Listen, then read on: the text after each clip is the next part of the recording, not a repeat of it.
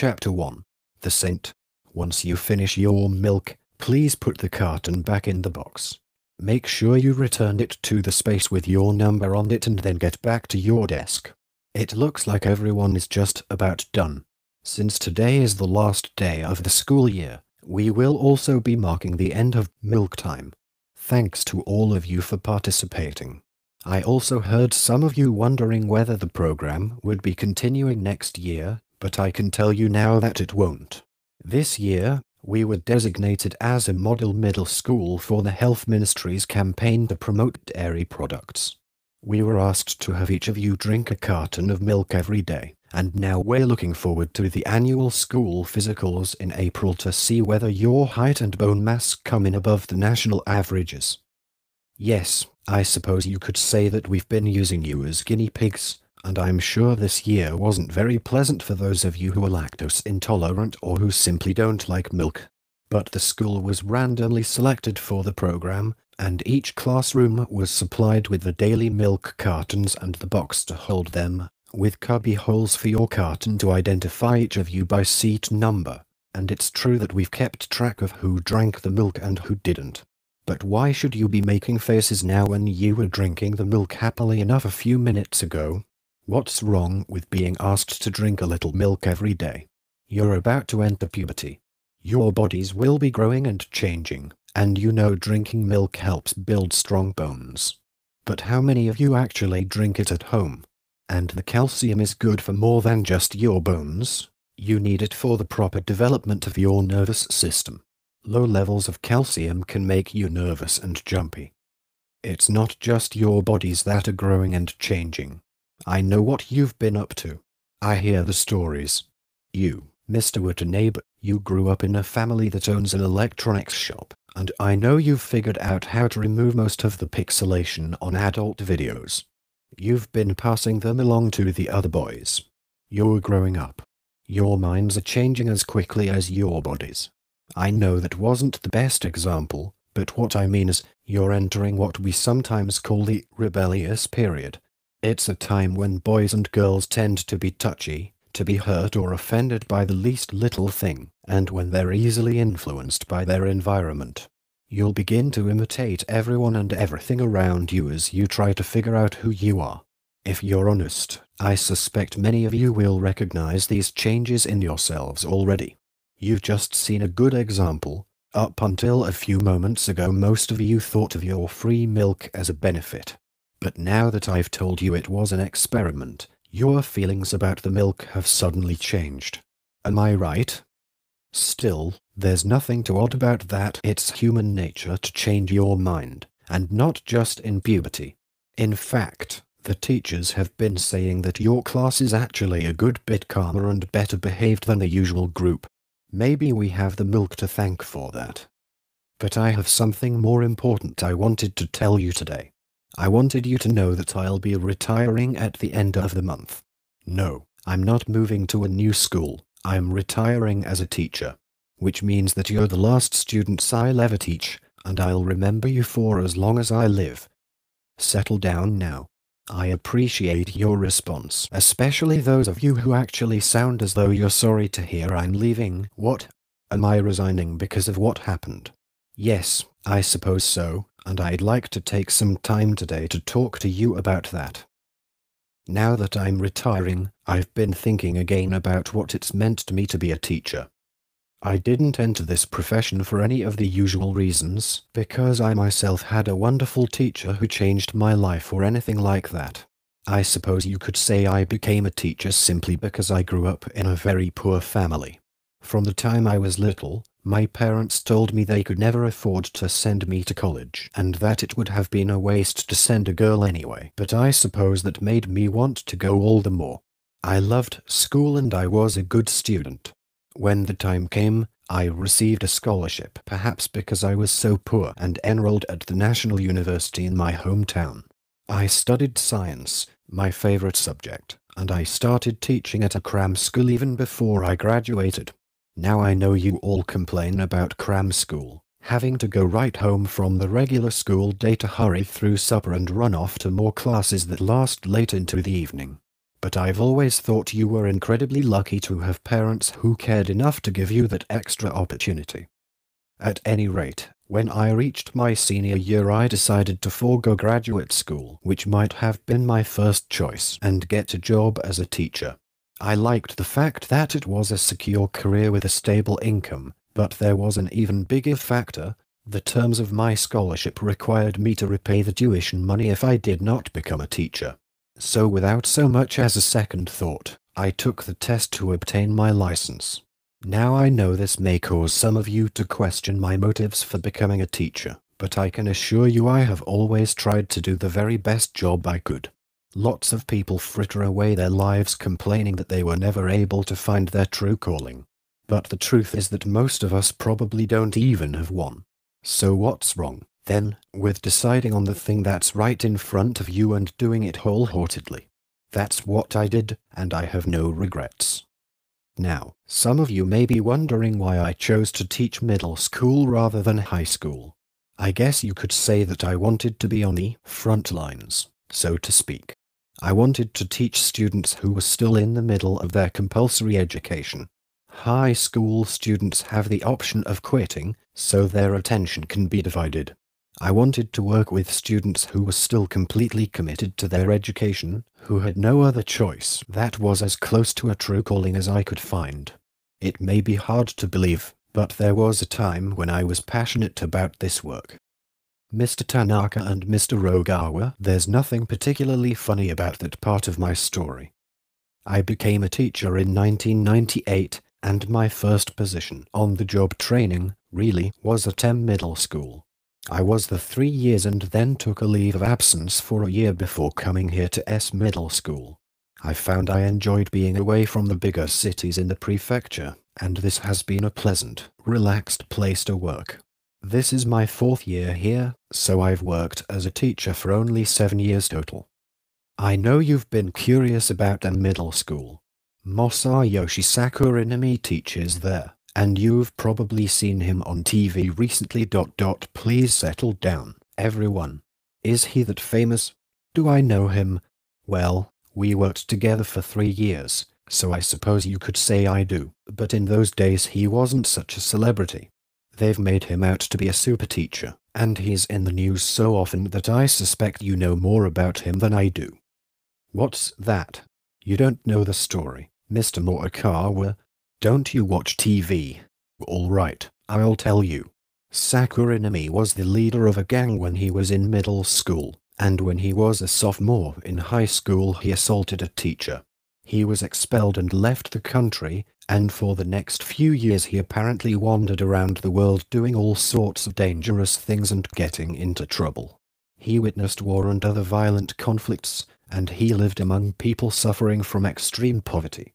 From those experiences, he came to realize the error of his ways and regret his violent past. He returned to Japan, passed his high school equivalency test, and entered a prestigious university. After graduating, he became a middle school English teacher. It's said that he chose to teach middle school because he wanted to help students avoid the kinds of mistakes he had made when he was that age. A few years ago, he started spending his evenings in the video game centers and bookstores where students get into trouble after school. He would seek them out one by one, talking to them about self-respect and offering them a chance to start over. He was so persistent he acquired the nickname Mr. Second Chance, and they even made a TV documentary about him. He published books and expanded the scope of his work, trying to reach more students. What's that?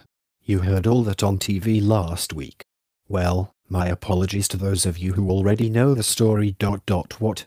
You're right, I left out an important point.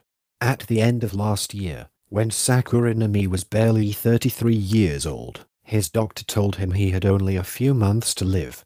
But instead of feeling sorry for himself, he decided to devote his remaining time to his students. So now they've given him a new nickname, the Saint.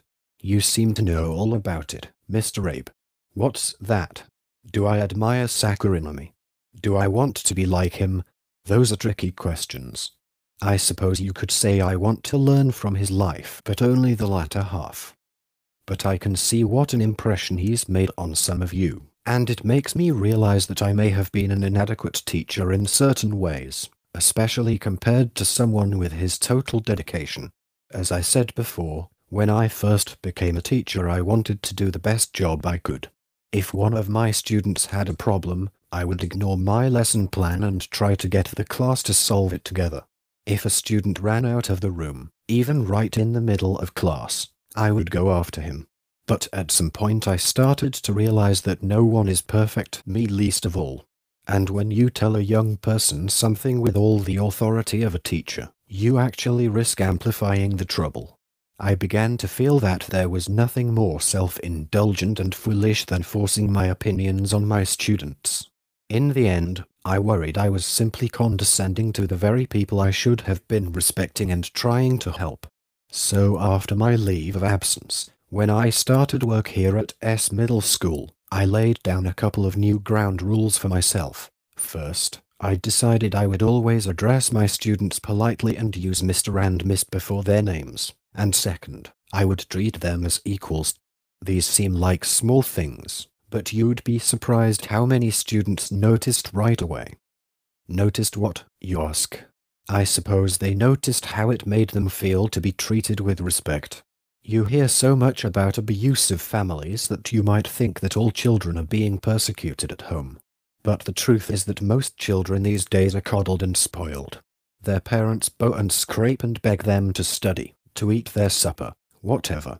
Which may be why children show so little respect in return, why they talk to adults in the same tone of voice they use with their friends. And a lot of teachers even play up to this, consider it a badge of honor to be given a nickname or to be addressed informally by their students in class. That's what they see on TV, after all, with all those shows about popular teachers who are buddies to their students. I'm sure you know how the plot goes. A popular teacher has trouble with one particular class, but out of the conflict a deep trust develops between them. And when the end credits roll, the rest of the school and the teachers of the classes have vanished, and it's as though the teacher's there for that one group of troublemakers alone. Even in class, the TV teacher talks about his personal life and delves into the problem students' most intimate feelings. Do the rest of you want to hear all this? Oh yes, of course we do.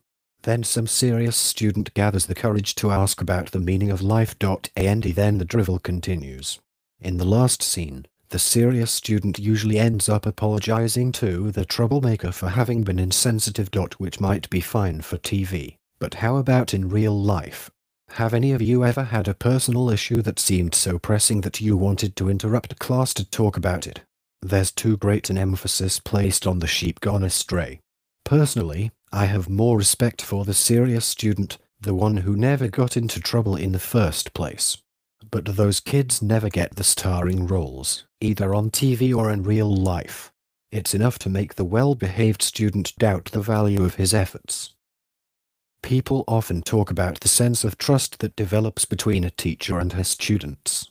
When my students started getting cell phones, I began to receive text messages saying things like, "I want to die," or "I have no reason to live," cries for help. They often came in the middle of the night, 2 or 3 o'clock in the morning, and I have to admit I was tempted to ignore them.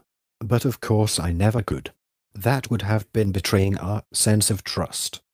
Of course, teachers also started getting much more malicious messages. A young male teacher got a text asking for his help. The sender said her friend was in trouble and asked him to come to the entrance of a seedy hotel in the center of town. Now, you might think he should have been a little more cautious, but he was young and earnest, and he hurried off to help, only to be photographed with the girl in the compromising location. Her parents showed up at the school the next day, the police got involved, and it turned into a major incident. His fellow teachers knew, of course, that the poor fellow had simply been tricked. We knew because he had told us that he was transgender. He had been born with the body of a man, but he was actually a woman. Even under these circumstances, however, we saw no reason to reveal the truth. The young man himself, however, was determined to defend his honor as a teacher, and he ended up telling his students and their parents. But this whole tragedy and the disastrous outcome for the teacher had started from almost nothing. From a student's hurt feelings at having been told to stop talking during class. What? Was the student ever punished? Of course not. On the contrary, the teacher and the school were blamed. How could they expose impressionable young people to sexual deviance? Or even single mothers like myself? The parents ignored what their own daughter had done and blamed the school, and in the end they won. Though I'm not sure it's ever appropriate to talk about winners and losers in a situation like this. The teacher. He was transferred last year and teaches at another school now, as a woman. I know it's an extreme example, but these kinds of accusations get made all the time, and for male teachers they're very difficult to disprove. Since that incident, we've made it a policy to have a female teacher go in place of a male teacher when he has to meet with a female student, and vice versa. That's also why we have 2 male and 2 female teachers for each grade. If one of you boys were to ask me to meet you somewhere, I would immediately get in touch with Tokura-sensei from the class and ask him to go in my place. And if something happened involving a girl from the class, Tokura-sensei would contact me. You hadn't realized. There was never an announcement made, but we thought you'd figure it out for yourselves. So now you boys are probably wondering whether it's even worth contacting me when you're really in trouble if Tokura-sensei is going to show up anyway. What's that, Mr. Hasagawa? Yes, I remember when you had that problem in gym class. You told me it was serious, but in the bigger scheme of things it was quite minor. In fact, I doubt it's more than a few times a year when one of you really needs me. I'm sure when you text me saying you want to die, you truly believe on some level that life has no meaning, as you all seem to like to say. And I'm sure that from your own self-absorbed point of view, you feel as though you're all alone in the great wide world. That your troubles are completely overwhelming. But I have to say that I'm less interested in catering to your adolescent whims and more concerned that you grow up someday to be people who are capable of considering the feelings of others. For example, the feelings of the person who receives such a thoughtless message in the middle of the night. To be honest, I doubt that anyone who was truly despondent, who was actually considering doing something drastic, would send an email to announce the fact to her teacher.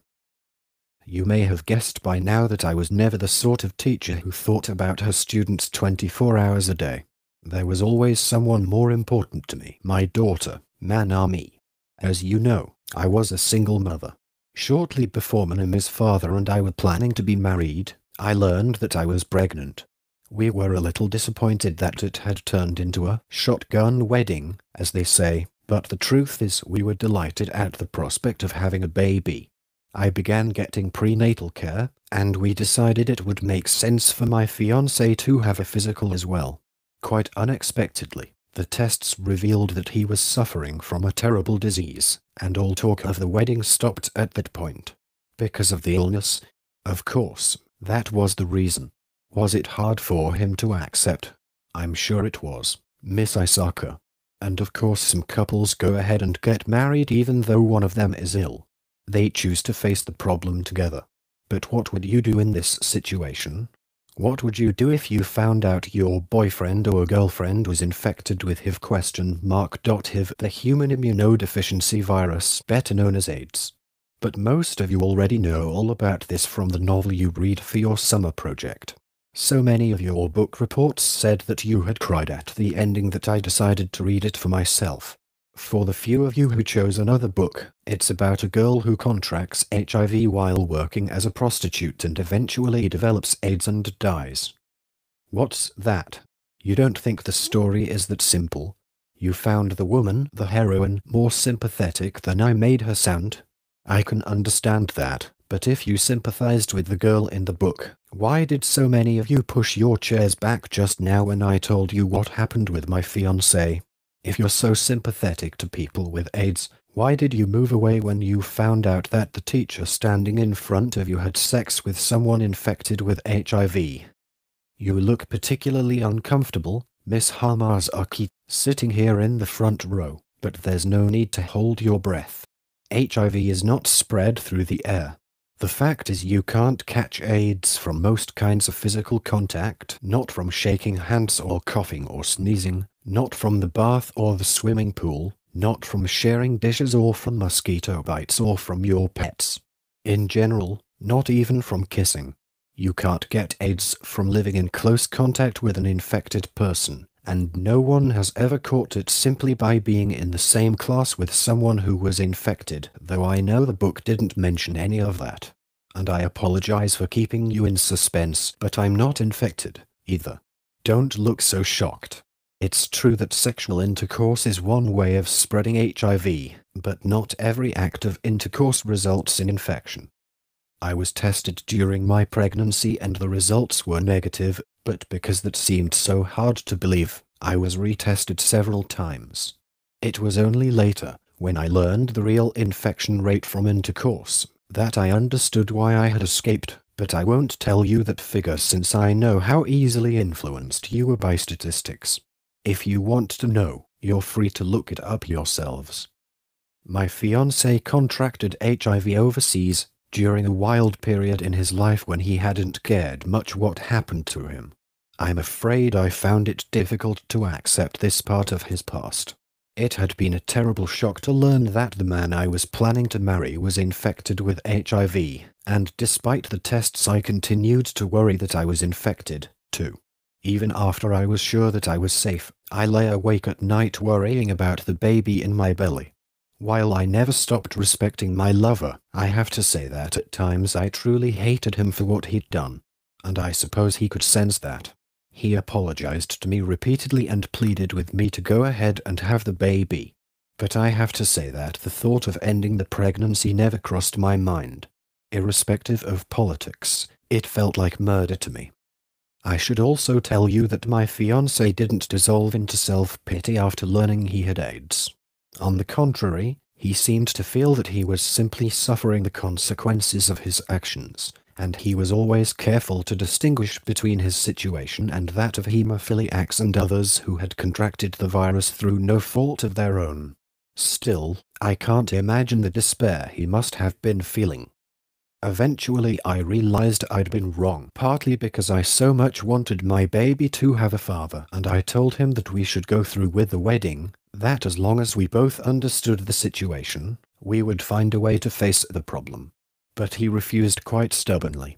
He was strong-willed, and he was absolutely determined to put the child's happiness above all else. Prejudice against people with HIV is terrible in Japan. If you want proof, just remember how you all held your breath a moment ago when you thought I was infected. Even if the child turned out to be HIV negative, how would she be treated when it was learned that the father had AIDS? If she made friends, would their parents forbid them to play with her? When she was old enough to go to school, would the other children or even the teachers mistreat her and try to force her out of the cafeteria or gym class or anywhere they thought a problem might occur? Of course, a child with no father can also experience prejudice, but the challenges are much less serious and she has a much better chance of finally winning acceptance. At any rate, we decided to call off the wedding. I was left to raise our daughter alone. After she was born, Manami was tested and turned out to be HIV negative as well. You can't imagine how relieved I was. I made up my mind to give her the best care a mother could, to protect her at all costs, and I poured every ounce of my love into her. If you were to ask me which was more important, my students or my daughter, I would have answered without a moment's hesitation that my daughter was far more important. Which was, of course, only natural. Manami asked me about her father only once. I told her that he was working very hard, so hard he couldn't come see her. And this was, in fact, quite true. Having given up the right to call himself Manami's father, he had thrown himself into his work as though the rest of his life depended on it. But his sacrifice was meaningless in the end. Manami is no longer with us. When Manami turned 1, I put her into daycare and returned to teaching. In the city, daycare centers will keep a child until late into the evening, but out here in the countryside, even extended care ends at 6 o'clock. So I consulted a placement service for seniors looking for part-time work and found Mrs. Takanaka. She lives just behind the school swimming pool. Yes, that's right, The house with the big black dog named Muku. I'm sure some of you have fed Muku your leftovers from lunch through the fence. At 4 o'clock when the daycare center closed, Mrs. Takanaka would go to get Manami and keep her for me until I finished work. The two of them grew very attached to one another. Manami loved Mrs. Takanaka and called her Granny, and she loved Muku, too, and was very proud of the fact that she was often given the job of feeding him. This arrangement continued for 3 years, but at the beginning of this year, Mrs. Takanaka fell ill and went into the hospital. Because we had been so close, I felt uncomfortable looking for a replacement simply because she was laid up for a few weeks, so I decided that I would go get Manami from the daycare center myself until Mrs. Takanaka got well. In general, this worked well enough, since they were willing to keep Manami until 6 o'clock and I was usually able to wrap things up at school by then. But on Wednesdays, our faculty meetings often went later, so on those days I would get Manami at 4 o'clock and have her wait for me in the nurse's office. Miss Nato and Miss Matsukawa, you often played with her while she was there, didn't you? I'm truly grateful to you for that. She loved those afternoons. She told me that you girls said she looked like her favorite cartoon character, Snuggly Bunny. She couldn't have been more delighted. Please don't cry, girls. Those are happy memories. Manami loved rabbits, and she loved anything that was soft and fluffy. So of course she was crazy about Snuggly Bunny, though in that she was no different from most of the girls in Japan, even those in high school. Just about everything she owned, her backpack, her hankies, her shoes, even her socks, had his little face printed on it. She would climb up on my lap every morning with her little Snuggly Bunny hairbands and ask me to make her look like Bunny, and on weekends when we went shopping, she would always spot some new sort of Snuggly Bunny product that made her eyes sparkle. About a week before Manami died, we had gone out to the shopping center. There was a Valentine's display with all kinds of chocolate, including a whole selection with especially cute packaging, probably for girls to give to one another instead of to boys. Manami was drawn to the display and immediately spotted a Snuggly Bunny-shaped bar of white chocolate that came in a Snuggly Bunny-shaped fuzzy pouch. Of course, she wanted me to buy it for her, but we had a rule that she could only buy one item when we went shopping, and I'd already bought her a Snuggly Bunny sweatshirt that day, the pink one she was wearing the day she died. I told her she could get the chocolate bunny the next time we came shopping and began to lead her away from the candy. Normally she would have followed me quietly enough, but for some reason that day was different. She sat down on the floor in the middle of the store and began to cry, telling me that she didn't want the sweatshirt and that I had to buy her the chocolate. But a rule is a rule, and I wasn't about to let her get away with that kind of behavior. I told myself I would buy it for her another time, when I was alone, and give it to her on Valentine's Day. I reminded her about our rule and told her that she needed to behave herself. As a mother, I'd had to learn that there was a clear difference between loving your child and spoiling her. But just then Mr. Shitamura happened to appear from somewhere. You had apparently been watching the whole thing, since you came up and offered your opinion without being asked. You seemed to think I was being unreasonable to deny Manami something that cost only 700 yen. Fortunately, Manami was embarrassed to have you see her sitting on the floor having a tantrum, and she immediately calmed down and stood up. Okay, she said, puffing out those little cheeks, but next time I'm getting it for sure. Then she gave you a smile and a little wave and we left. Of course, with Manami gone before Valentine's ever came, I regret not buying her that chocolate every day. The faculty meeting ended just before 6 o'clock that day. The school nurses attended the meeting, so their office was empty. But several of you girls were kind enough to look after Manami until the school closed at 6, so she never complained about being bored or lonely, and she was always waiting patiently for me when I got out of the meeting. That day, however, she wasn't in the office. I checked the restroom, but she wasn't there, either. It was just as after-school activities were winding up, and it occurred to me she might have gone to find some of you girls in your club rooms, so I wandered around the school looking for her, not particularly concerned at that point. I ran into Miss Nato and Miss Matsukawa, and you told me that you'd gone to play with Manami in the nurse's office around 5 o'clock but that she hadn't been there. You'd thought she hadn't come to school that day. Then you helped me look for her. It was dark by then, but there were still a number of people in the school, and they all joined in the search that evening. Mr. Shino, you were the one who found her after you'd finished with baseball practice. You said you hadn't seen her that day but that you remembered seeing her once coming from the direction of the pool, and you went there with me to look for her. The gate was chained for the winter, so we climbed the fence, but the chain was loose enough to let someone as small as Manami slip through. The pool was full, even though swimming classes were over for the year. The water was cloudy and dark. It had been kept in case it was needed to fight a fire. We found Manami floating on the surface. We pulled her out as quickly as we could, but her body was icy and her heart had stopped. Still, I continued to call her name and perform CPR. Despite the shock of seeing Manami's body, Mr. Shino went right away to call the other teachers. Manami was transported to the hospital, where she was pronounced dead. The cause of death was determined to be drowning. Since there were no injuries or any sign that she'd been attacked, the police concluded that she had fallen in accidentally. It was already dark when we found Manami and I was terribly upset, so there's no reason I should have noticed this, but I did remember seeing Muka's nose poking through the fence that separated Mrs. Takanaka's yard from the pool. The police investigation turned up breadcrumbs in that area, from the same sort of bread they served at Manami's daycare center. Several students testified that they had seen Manami in the vicinity of the pool, and it became clear that she had been in the habit of going there every week. The neighbors were taking care of Muku while Mrs. Takanaka was in the hospital, but Manami had no way of knowing that, and she may have thought that the dog would starve if she didn't bring him the bread. She must have been worried that I would scold her if I found out, so she always went alone and tried to avoid being noticed. According to the students who had seen these little excursions, she was never gone more than 10 minutes or so. Of course, I had no idea about any of this.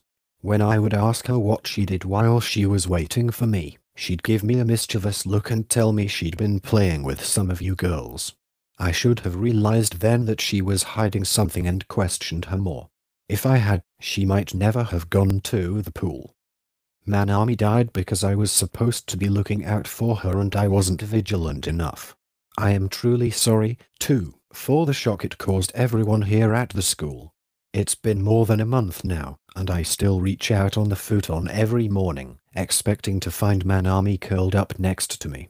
When we went to sleep at night, she would always push up against me, making sure that we were touching somewhere, and if I pulled away to tease her, she would reach out toward me again. When I relented and took her hand, she would relax and drop off to sleep. I find myself crying now each morning when I reach out and realize that I will never again feel her downy cheeks or her soft hair.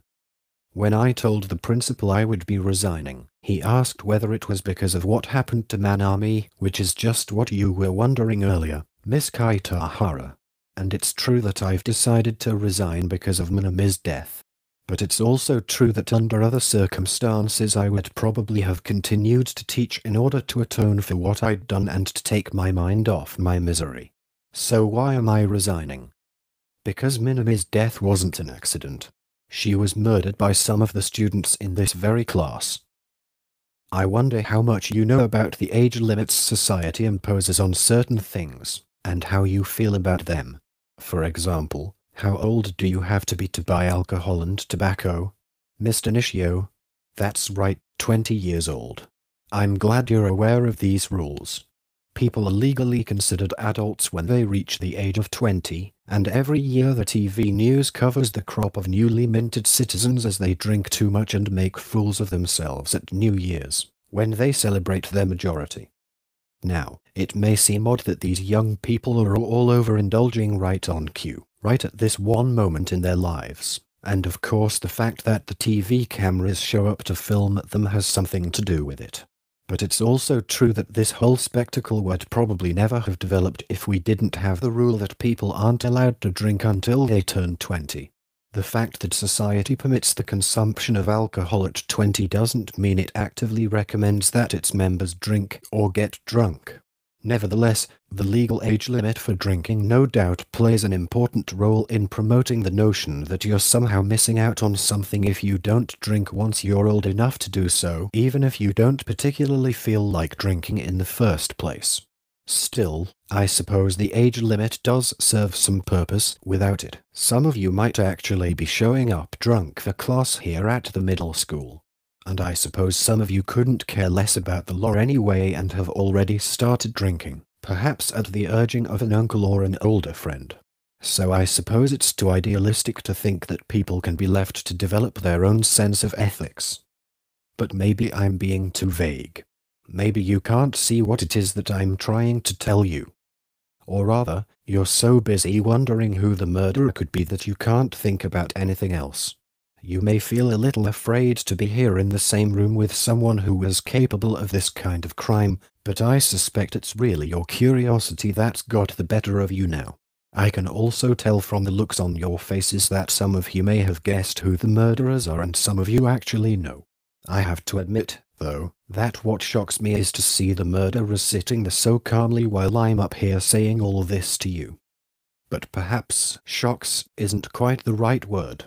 I suppose I'm not really shocked at all, because I also know that one of the two murderers actually wanted his name to become known, while the other, the one who went pale a few minutes ago when I said I knew what they'd done, looks as though he's about to faint. But don't worry. I'm not going to reveal your names now, in front of the class. You all know something about the juvenile law, don't you? The law was written with the idea that young people are still immature and in the process of becoming adults, so when necessary, the state, in place of parents, needs to find the best way to rehabilitate those who commit crimes. When I was young, this meant that a child under 16 who committed a crime, even if it was murder, was handed over to family court and usually didn't even end up in a juvenile facility. But that view of children as pure and innocent seems outdated now. The juvenile law got turned on its head in the 1990s when 14 and 15-year-olds began to commit the most horrible crimes on a regular basis. You were just a few years old, but I'm sure many of you have heard of the incident in Kobe where a young man, still a child himself, killed several other children, beheading one of them. I'm sure the rest of you would know what I'm talking about if I mentioned the name that the killer used in the threatening notes he wrote. That case and others like it started a debate about the need to revise the juvenile law, and in April of 2001 a new version was passed that included lowering the age of criminal responsibility from 16 to 14. But most of you are 13. What, then, does age mean, exactly? I suspect you remember a more recent incident, the story of the poisoning of that whole family last year. The young girl who did it was just your age, 13, and in her first year of middle school. During summer vacation she started mixing some sort of poison into the family dinner and then writing in her blog about any changes she noticed in her victims. But it seems that the effects of the poison were disappointing, so she ended up adding potassium cyanide to the curry one evening and killing her parents, her grandmother, and her little brother, who was just in 4th grade. You may remember the last line on her blog, "Cyanide did the trick." The newspapers and TV were full of this story for weeks. That's right, Miss Onezuki. It was called the lunacy incident. I'm sure you recognize that name. In Roman mythology, Luna referred to the moon or the moon goddess. The word lunacy itself came to mean insanity, or psychosis, or even foolish behavior. The TV and newspapers picked up on the word because she had used it in her blog, and there was speculation that she must have had a split personality. How else would a quiet, serious young girl turn into the insane moon goddess? The whole thing became a media circus. And I suspect some of you know what became of her, what sort of punishment she received. Despite the publicity and the fancy name given to the case, Because she was a minor, she was never identified and no pictures ever appeared in the press. All we had were exaggerated reports of her crime and vague conjectures about her dark mental state, and the whole thing faded away, with the truth completely unknown. But does that kind of reporting, that sort of public information, seem adequate? All it succeeded in doing was planting knowledge of the existence of this sort of utterly inhuman criminal in the minds of some of our young people, and encouraging that pathetic minority of their peers who already admire or even worship that sort of senseless criminal. If you ask me, if we're going to suppress the names and photographs of underage criminals, we should also prevent publication of the flashy aliases they assume to advertise their crimes. She called herself Lunacy on her blog, but since she could only be identified as Misa in the press, perhaps they should come up with some sort of humiliating alias for her blog name as well. They could blur over Lunacy or replace it with loser or idiot. In the same way, for that beheading case in Kobe, we should have been laughing at that pathetic boy's pretentious use of fancy characters and ridiculous designs for the signature in his notes. I wonder what sort of image comes to mind when people try to imagine what the lunacy girl looks like. Think about it for a moment. Would a beautiful young woman call herself a lunatic? If the law says you can't print a picture of an underage murderer, why let people imagine someone pretty? Print a fake picture instead of a hideous, grinning, evil-minded lunatic. Why not show exactly what this sort of human being is like? If we choose instead to coddle them and make a fuss over them, aren't we just fueling their narcissism? And won't there be even more foolish kids out there to idolize them? Above all, when a child commits this sort of crime, isn't it the responsibility of the adult world to handle it as discreetly as possible and to make the criminal understand its seriousness in no uncertain terms? That lunacy girl will spend a few years in a juvenile facility somewhere, perhaps write an apology of some sort, and then be released back into society knowing she literally got away with murder. You may not know this, but the harshest criticism during that incident wasn't for the girl herself but for the science teacher at her middle school. I'll call him T to protect his privacy, but it was well known that T was an unusually conscientious teacher whose primary concern was his students' academic achievement, and that he had complained more than once that the science curriculum was becoming obsessed with safety, to the point where only innocuous, harmless experiments were allowed in the classroom. Did I know him? Actually, I had a chance to talk with him at the National Middle School Science Fair just a few days before the incident became known. The girl told T that she had left her notebook in the classroom and asked whether she could go pick it up. He was in the middle of a parent-teacher conference, and since the girl was a good student and well-behaved, he'd handed her his whole key ring without a second thought. It later came out that she'd bought most of the chemicals in her poison cocktail at the local pharmacy or online, but she'd gotten the potassium cyanide from school, and T was universally condemned for being too lax in managing such a dangerous substance. It didn't stop there. There were even ugly, false rumors that he had tempted the girl, led her on, and he was soon forced out of his job. He's still suffering the effects even though the media attention has died down. His wife, who couldn't deal with the endless slander, is in a hospital somewhere for nervous exhaustion, and his little boy has adopted his mother's surname and gone to live with an aunt in another prefecture. Not long after, a notice went out to all the science teachers from the school board ordering us to make inventories of all controlled or potentially hazardous substances.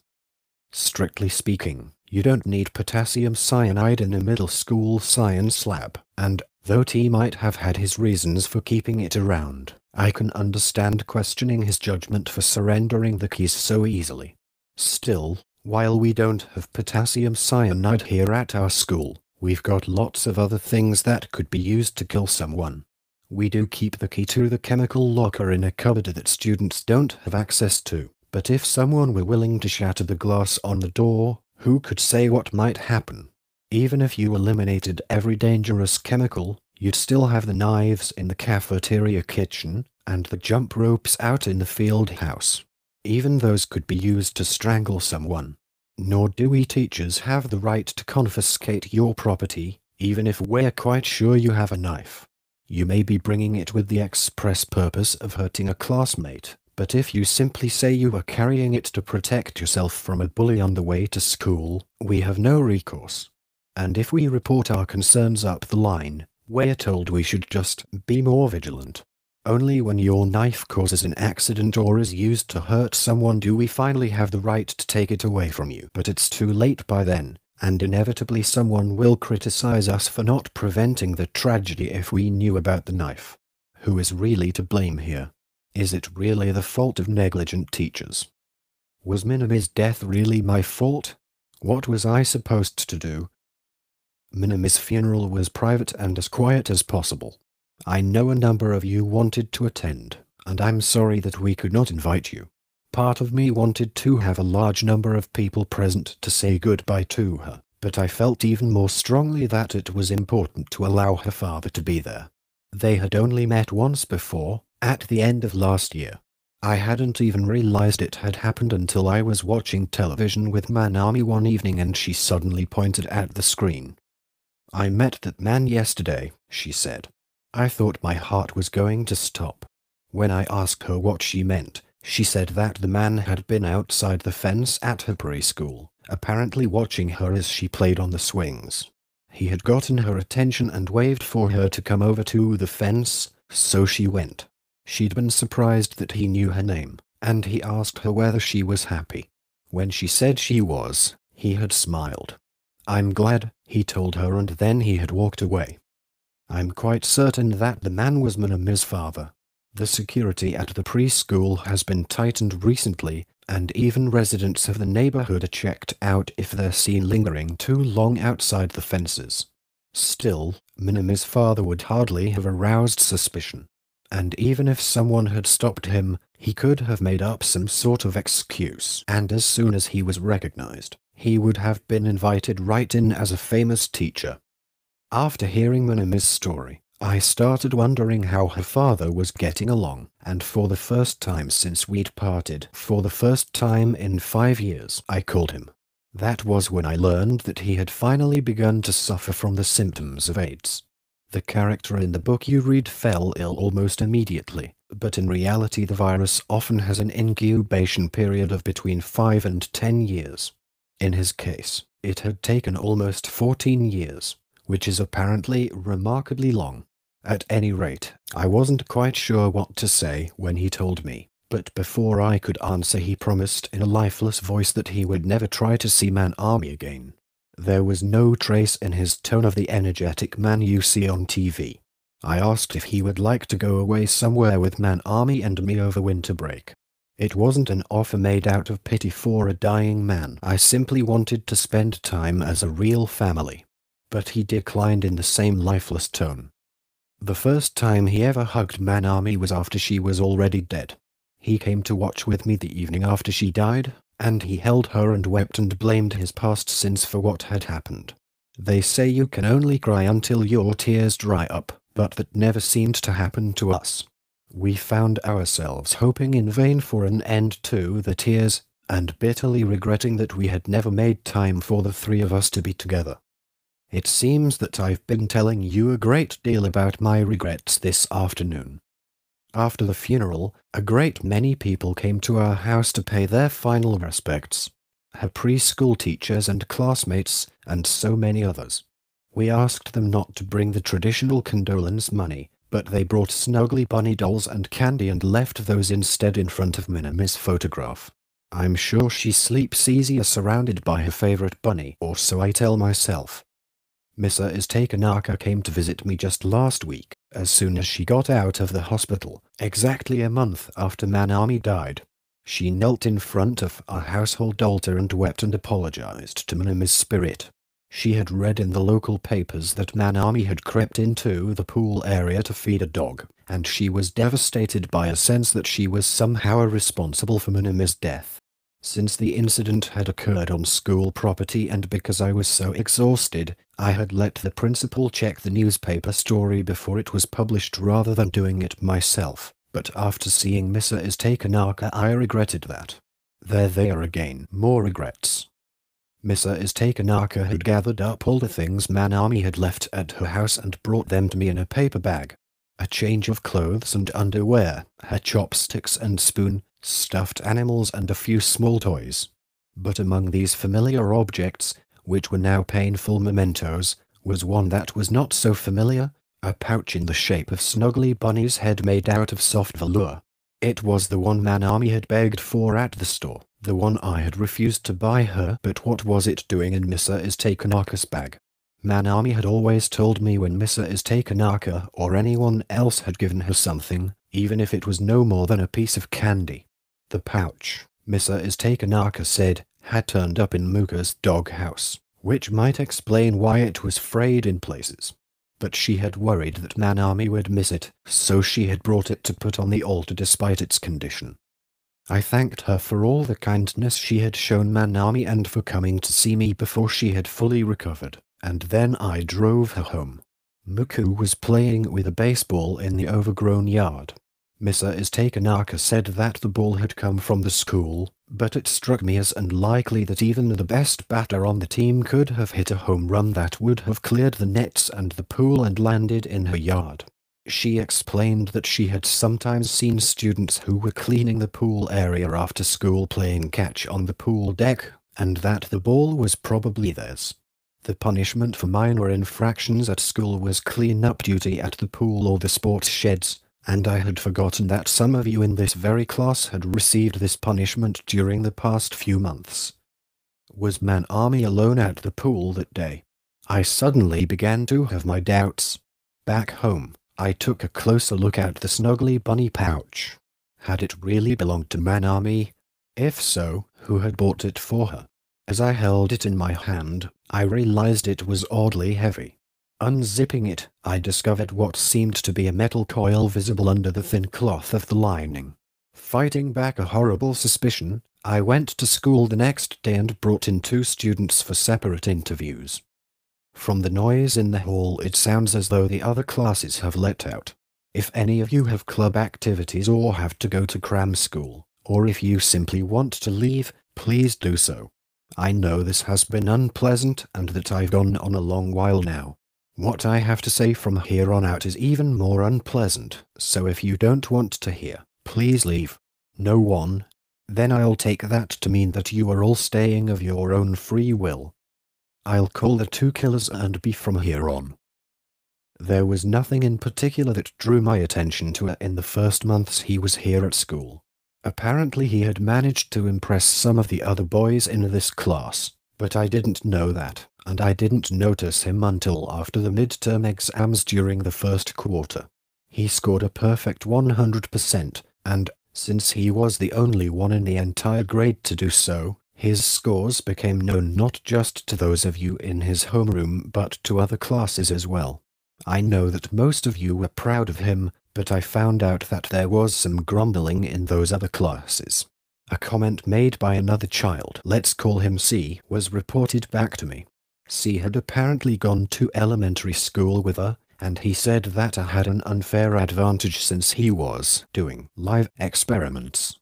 I was disturbed to hear this, so I had C come talk with me in the science room. Before he agreed to tell me what he knew, he insisted I tell no one else. Then he described A's activities during the last year of elementary school, how he had gathered stray cats and dogs from the neighborhood and, using a device he invented and dubbed the execution machine, he had tortured and finally killed the animals. At first C had spoken quietly, looking down at the desk, but as he talked he got more and more excited. He took pictures of the dead animals and posted them on his website. He concluded, as if describing his own exploits, and I remember shuddering to see how much he admired what I had done. I had him tell me A's website address before he left, and then I went straight to the computer in the teacher's office to have a look. There was nothing there but a message in a forbidding font saying that a new machine is currently under development. There had been nothing about any of this in the files that were sent over from the elementary school when I started here, but I took the precaution of phoning his 6th grade homeroom teacher.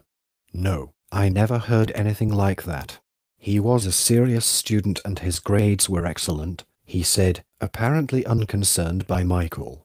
In the weeks that followed, I kept an eye on it, but he was, as I'd been told, a serious boy who seemed to have a good attitude toward school and life in general. All in all, a model student, and before long I went back to paying very little attention to him. You can call me naive, but I suppose I had my hands full elsewhere. One day toward the middle of last June I was alone in the science lab preparing an experiment for the 9th grade class when he came to see me. He examined the lab equipment with apparent interest, and then he asked me what I had studied in college. When I told him I had majored in chemistry, he asked how much I knew about electrical devices. I had done courses in physics as well, but remembering that his father owned an electronics shop, I told him that I doubted I knew as much as he did. At this, he suddenly held out a small, black imitation leather coin purse with a zipper. It looked perfectly innocent, the type of thing you could buy anywhere. I wondered what he wanted me to do with it, but when I looked up he was leering at me. "Open it," he said. "There's a surprise inside." I knew it was a trick of some sort and took it from him very carefully. It seemed a bit heavy for its size and I was sure there must, in fact, be something inside. Telling myself I wasn't going to be shocked by a frog or a spider, I gripped the tab on the zipper, but as I did a strong shock went through my fingers. For a moment I thought it was static electricity, but I quickly realized that was unlikely on a rainy day in June. As I stood looking at the purse and my fingers, I spoke up. "Pretty amazing, isn't it? It took me more than 3 months to make." He sounded proud of himself. Still, the shock wasn't as strong as I thought it would be. I couldn't believe what I was hearing. "You mean you were using me as your guinea pig?" "What's the big deal?" he said, still grinning and as calm as ever. "Don't people take drugs or get shocked all the time for chemistry and biology experiments, as long as you control the amount?" I remembered what C had told me, and that A's website said his new machine was under development. "Why are you making a dangerous thing like this?" I asked him. "What are you planning to do with it? Kill small animals?" My fingers were still tingling from the shock. I made an exaggerated show of being surprised, like some comedian miming astonishment. "Why do you have to be so touchy?" he said. "I can't believe you don't see how great this is. Just forget it. I'll show it to someone else, someone who'll appreciate it." He snatched the purse out of my hand and left.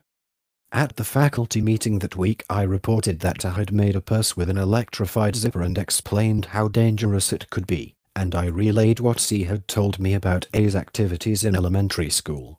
But they seemed to think I was talking about something equivalent to a static shock, and the principal just said to give him a stern warning and be vigilant. I also called A's house to talk with his parents, not to accuse him but to let them know that his experiments could be dangerous and ask them to keep an eye on his activities. His mother didn't take kindly to the call. "I'm impressed you have so much free time to be calling me about this," she said, her voice dripping with irony. "Especially since you've got your own child to look after." I started checking A's website daily.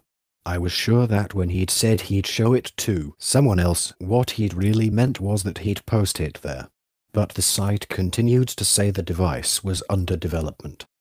The next week I showed up again with the purse, a thick file, and a paper, which he wanted me to sign. It turned out to be an entry form for the National Middle School Science Fair, the one advertised in the poster at the back of the room. The deadline was the end of June. Since the projects were due before summer vacation, I had simply mentioned the competition briefly in class. It had never occurred to me that he would want to enter his purse. In the blank for the title, he had written, "Theft Prevention Shocking Coin Purse." Under Objectives, to protect my precious allowance from thieves. The blanks were all filled in except for the name and signature of the project advisor. From the project design section of the entry materials in the file, I could see that he had added a safety catch to the purse that would allow the owner to handle it, while anyone trying to open the zipper would be shocked. There was also a detailed explanation of the design and manufacturing process, with elaborate illustrations. At the end, he had written about the remaining problems, primarily the fact that the purse would deliver only a single shock. He proposed to continue working on the design as he developed college-level, specialized knowledge, and he concluded with what I took to be an intentionally childish flourish: "I'll keep trying to improve my invention until even my grandmother can use it with peace of mind." The application was written out by hand, though I knew I had a computer at home, and I could see that it had been carefully calculated to suggest the earnest efforts of a middle school boy. "I know you didn't really help me with it," I said, after I'd had a quick look at the application. "But I have to have someone sign it, and you're my homeroom teacher and you teach science. Please."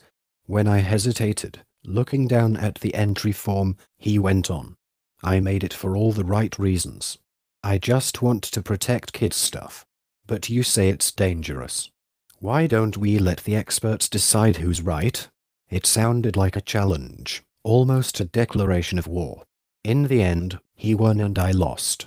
The theft prevention shocking coin purse received the governor's award at the prefectural level and went on to the national competition. There it was lavishly praised and took honorable mention in the middle school division, the equivalent of third place in the whole country. I called to the science lab to find out the truth about Minami's death. At the time, I thought I could actually accomplish something by doing this. I suppose I was trying to deal with my own feelings of guilt. He came around noon, after a half-day of school, with an innocent grin on his face. I held out the snuggly bunny pouch. "Open it.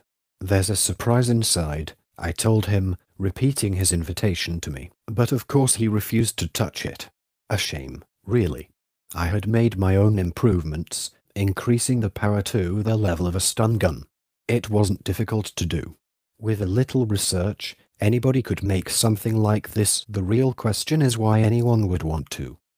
When he realized why I had called him, he began telling the whole tale in a tone that was almost triumphant, as though he had been waiting for this day all along. The coin purse that he'd taken to the science fair was, as I'd suspected, the prototype of his execution machine. When he'd finished the first model, he had tried it out on his video game friends. They'd been impressed but not enough to satisfy. He wasn't showing them a jack-in-the-box. They were incapable of understanding what he'd accomplished, so he decided to show it to someone who could appreciate it. That's when he brought it to me. My reaction did satisfy him, but that was a misunderstanding on his part. It wasn't the purse that had frightened me, but himself, his whole way of looking at the world. But he was convinced the purse had scared me, and intentionally provoked me before he left, thinking I would spread the word about his dangerous invention to the other teachers and his classmates. He was mistaken again. I did report the incident, as I've said, but no one else seemed the least bit interested. It occurred to her, of course, that he could present his invention on his website, but he was afraid no one would understand it, so he decided to take it to people who could properly appreciate it. That's how it came to be entered in the science fair. The judges were mostly professors with impressive titles from technical universities, and I fully expected these experts to be appalled by his lethal entry and to label it and him a menace. In this way he would have attracted the attention he so desperately wanted. But he hadn't wanted his project to be rejected on these grounds in the local, preliminary rounds, so he had crafted the accompanying materials to suggest that a childish, that is, age-appropriate sense of justice motivated the booby-trapped purse. But he had apparently done his job too well, and both he and his invention was seen as perfectly wholesome right through to the national finals. One of the judges at the national level, a well-known professor who has appeared on TV quiz shows, came up to us as he was standing by his exhibit in the hall and told him how impressed he was. I couldn't have put together something like that myself, he apparently told him. The crime-stopping shocking purse had attracted attention as something a bit different in a sea of robot helpers of one sort or another. But he misunderstood again. He thought he was being praised for his technical skills, an understandable misapprehension for a child to have. He still wasn't being recognized for the dangerous villain he wanted to be, but he took some satisfaction in being interviewed by the local newspapers. When I saw his picture and read about his success, I was somewhat relieved myself. I felt that he had only wanted a little recognition and attention, and that now that he'd gotten it, he might develop in a more positive direction. I decided that I had been unnecessarily concerned and that everything had worked out in the end. One day late last summer, the local newspaper printed a long article about A's project and the science fair, but that same day the lunacy incident broke and the front pages were filled with the story. In the days that followed, the TV and the weekly magazines talked about almost nothing else. A's achievement was acknowledged in front of the whole school at the opening ceremony for the second quarter, but the fact that he had been praised by the famous professor and that the newspaper had written about him was hardly mentioned. The lunacy incident was all anyone could talk about. What did A care that they had said good things about him? No one had even noticed. And what was so great about the lunacy thing? Potassium cyanide. It wasn't as though she had discovered it. Who couldn't use a deadly poison to kill people? A had invented his own murder weapon. Shouldn't that get a lot more attention? But the more the media made a fuss over lunacy, the more jealous A became, and the more he threw himself into developing his execution machine. From the time he first entered school, B was a friendly, sociable child. He was pleasant and mild-mannered, exactly what one might expect of someone who had been carefully raised by his parents and two sisters, who were quite a bit older. When I had finished my interview with her, I called B to try to get him to meet me at the pool. Of course, from the meeting place itself he must have guessed my intention, and I was asked to come to his home instead. When I arrived, B said he wanted his mother to join us. She seemed surprised by my sudden appearance, from which I guessed that she had no idea what her son had done. I agreed that she could be present, and we began talking about B's experiences since he had first started middle school. He had joined tennis club during his first quarter. He'd been interested in trying a sport, and tennis had struck him as cool. But once the club had started, he discovered that it was already unfairly stratified. The kids who had played tennis in elementary school were almost immediately allowed to play on the courts, but those who had never played were relegated to a course of fitness training, and even after several weeks had gone by they still had never so much as touched a racket. B was in the latter group, but since it included more than half the kids, he hadn't been particularly upset. After a couple of months of practice, he was allowed to actually play, and he had started to like the way he looked carrying the racket case back and forth to school. At the start of summer vacation, their coach, Mr. Tokura, divided them into skills groups again and posted a practice regime for each. The groups included offensive skills, defensive skills, and the like, but B found himself once again grouped with the kids who were assigned to work on fitness skills. Worse still, while each of the other groups had 6 members, there were just 2 others in B's fitness group, D, who stopped coming to practice almost immediately after the groups were posted, and E, a small, slender, pale boy who was known by the unflattering nickname Kathy. Day after day, B and Kathy ran laps around the school. Convinced that his own level of fitness was no worse than the kids in the other groups, B felt himself growing more and more frustrated. One day a girl from another club asked him why he was running all the time if he was in tennis club. Thoroughly humiliated, B went to Coach Tokura and asked to be moved to another group. The coach asked him whether he objected to the running itself or to being seen running with Kathy. It was, of course, the latter, but B couldn't tell the coach how he felt. If you're always worrying about what other people think, you'll never get any tougher. Stick it out, the coach told him. We'll be finishing group practices in another week. But the next day B's mother phoned the school to say he was quitting tennis, and soon after that he started attending an extremely competitive cram school all the way in town. B's grades had never been better than simply average, but by the time we started the second quarter, he had moved quite a bit higher in the class rankings. His scores on the midterms were nearly 15 points higher than those in the first quarter, and at the cram school as well, where the levels were divided by class standing. In 2 months he had jumped from the lowest group, Class 5, to Class 2, second from the top. F, whose grades were roughly the same as B's, started going to the same cram school in November. F started in Class 4. Puberty is a time when a child's abilities, whether in academics or sports or the arts, may suddenly begin to develop at a rapid pace. Seeing these successes, the child may then develop a certain self-confidence in that field, which in turn encourages increased effort and increased success.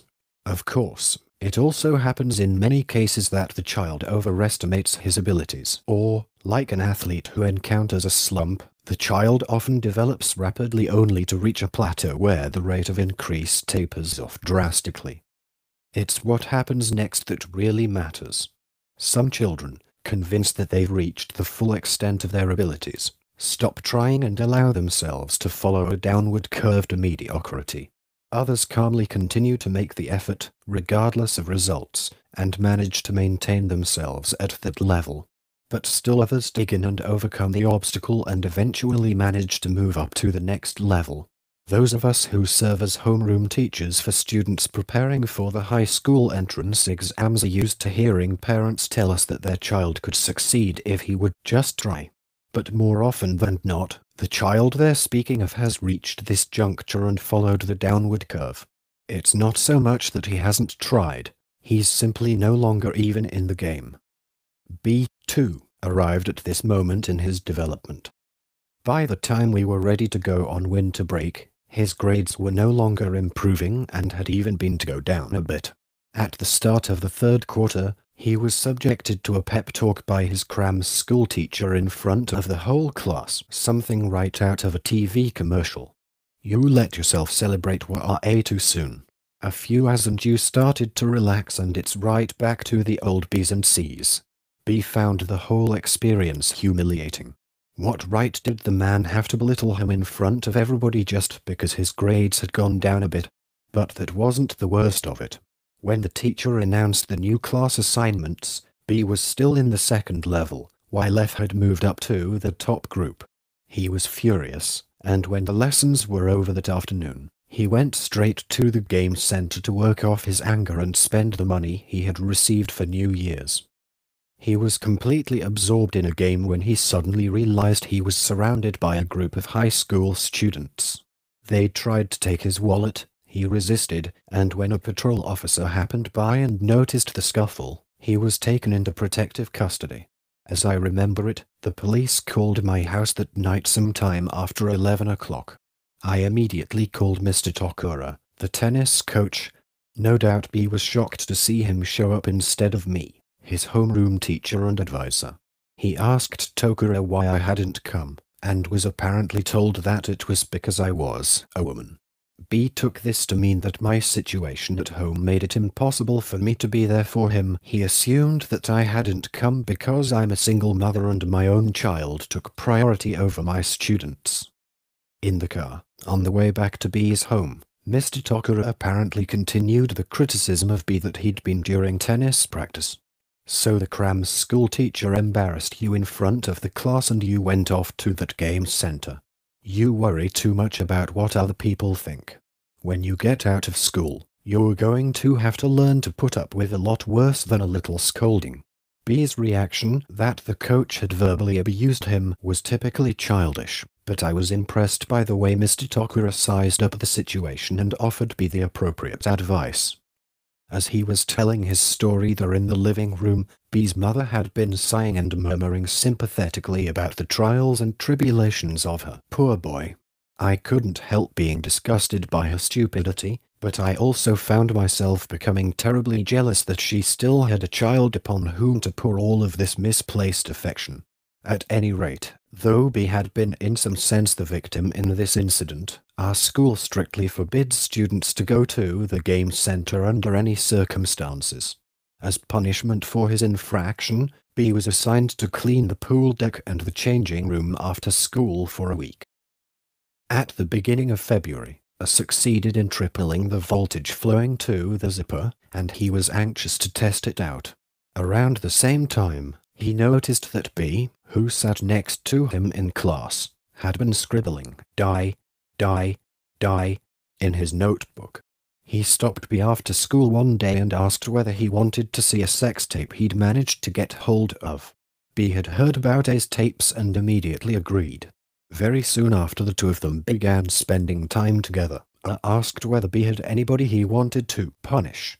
B was naturally a bit puzzled, but explained about his coin purse and the fact that he'd managed to increase its power. I invented the thing to punish bad guys, so we need a bad guy to try it out on. B knew about the purse, of course, and about his success at the science fair. He'd been impressed, like everyone else in the class. But now that he was being given the chance to see how it worked, he mentioned the first name that came to mind, Mr. Tokura. Rejected the idea out of hand, however, showing what a coward he actually is. He would never act without hiding behind his inventions, and he refused to take on someone as strong as Tokura. B suggested me next, apparently out of lingering anger over my having sent his tennis coach to the police station instead of going myself. Rejected this idea, too, no doubt realizing that I wasn't likely to be fooled twice by his little toy.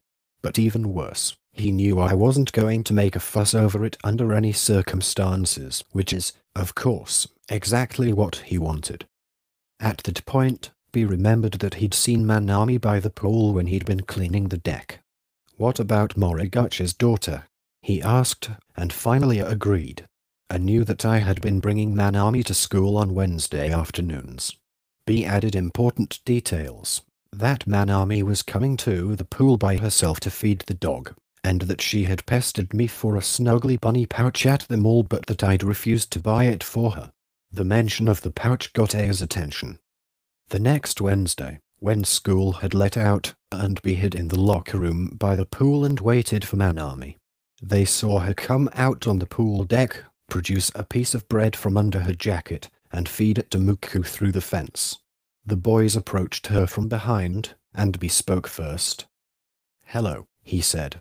"You're Manami, aren't you? We're in your mother's class, and I ran into you at Happy Town the other day."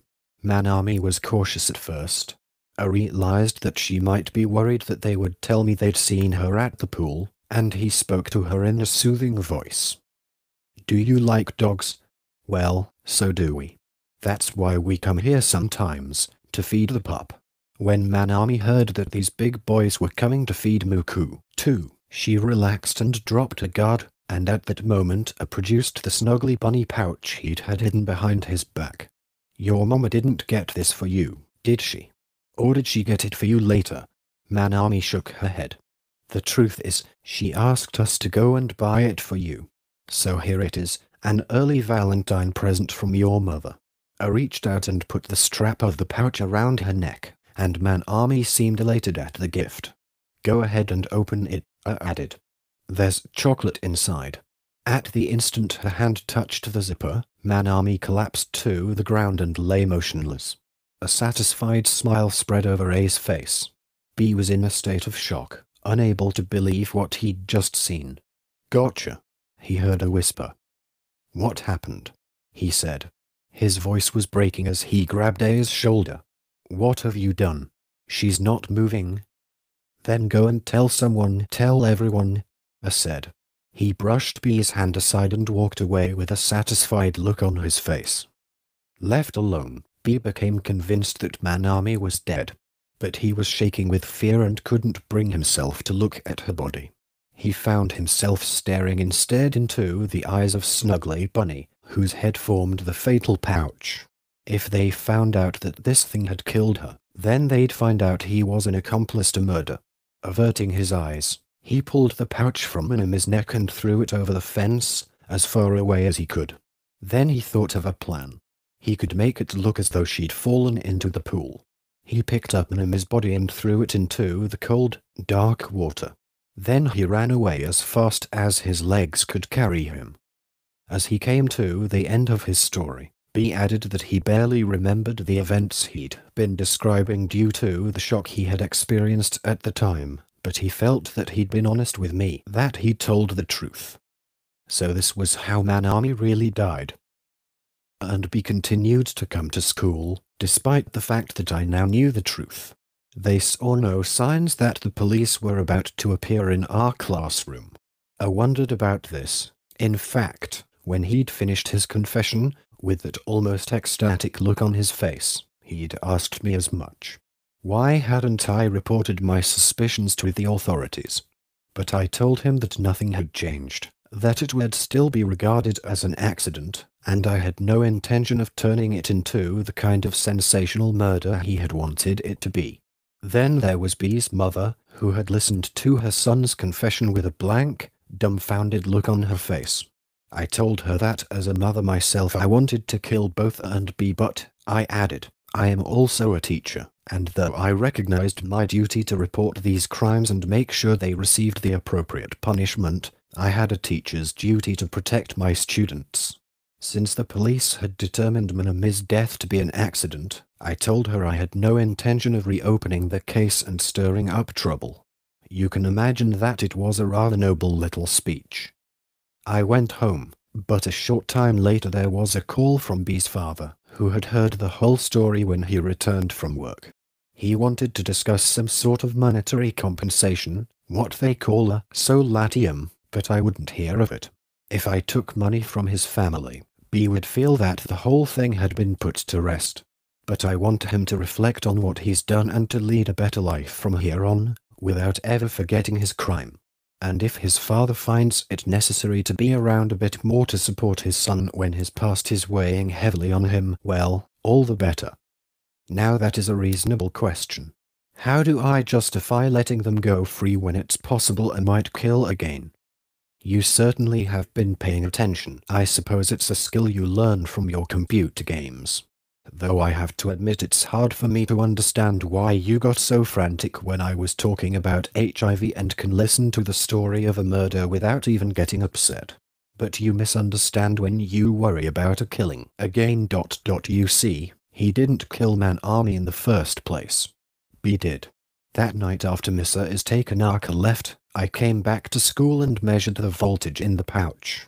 Without going into the details, what I found was that the purse was incapable of stopping the heart of an old person with coronary disease, or even that of a 4-year-old child. I tested it myself, and I can assure you that the shock was far less painful than the one I'd had from touching a frayed cord on my washing machine. I'm convinced that Manami was just unconscious. As I said earlier, the cause of Manami's death was drowning. The next day, when it was reported that she'd been found in the pool, I went to B and asked him why he'd butted in and done something so unnecessary. I suppose I wanted to ask B the same thing, though for different reasons. Even if he couldn't bring himself to go get help for her, why didn't he just run away? If he had, Manami would still be alive. I do not want to be a saint. I am not being noble by keeping the identity of and be a secret. I haven't told the police because I simply don't trust the law to punish them. I fully intended to kill Manami but didn't actually cause her death, while B had no desire to kill her but brought about her death. If I did hand them over to the police, they probably wouldn't even be sentenced to a juvenile institution. They'd be let out on probation and the whole thing would be forgotten. I wish I could electrocute a drown B like he did my daughter. But neither punishment would bring back Manami. Nor would they be able to repent for their crimes if they were already dead. I wanted them to understand the value, the terrible weight, of human life, and once they'd understood, I wanted them to fully realize the consequences of what they had done and to live with that realization. So how was I supposed to accomplish this? I know someone who lives with this kind of weight on his shoulders. He provided me with some inspiration. If you'll remember, this whole discussion started with the idea of calcium deficiency, but calcium isn't the only thing we lack. In the past, Japanese people had a refined sense of taste, but these days it's said that more and more children can't even tell the difference between hot and mild curry, a problem supposedly caused by a zinc deficiency. So, I wonder about all of you. How sensitive are your tongues? And B, specifically, their tongues. It looks as though you all finished your milk, but did any of you notice an odd flavor? Perhaps a bit like iron? You see, I added some blood to the cartons that went to A&B this morning. Not my blood. The blood of the most noble man I know, Minami's father, sent Sakurinami. I can see from your reactions that most of you have figured it out. I'm not sure how quickly my little experiment will take effect, but I would like to urge A&B to have their blood tested in a few months. The incubation period for the HIV virus is usually between 5 and 10 years, so that should give you plenty of time to think about the value of life. It's my hope that you'll come to understand what a terrible thing you've done, and that you'll beg forgiveness from Minami's spirit. As for the rest of you, you'll be continuing on together as a class next year, so I expect you to look out for these two and take special care of them. I doubt you'll be sending your new teacher any of those frivolous text messages about the value of living. I haven't decided yet what I'll be doing next. The truth is, I may not have the freedom to decide after today. But if something is to happen to me, I only hope that it will be delayed long enough for me to see the results of what I've done. What's that? What if the results never appear? Well, then, I suggest A&B watch out for swerving cars. I am hoping to spend spring break with Minami's father. We've been living together since the accident, and though he doesn't have much time left, we have decided to spend it peacefully together. I hope you have a productive and pleasant vacation, and I want to thank you for the past year.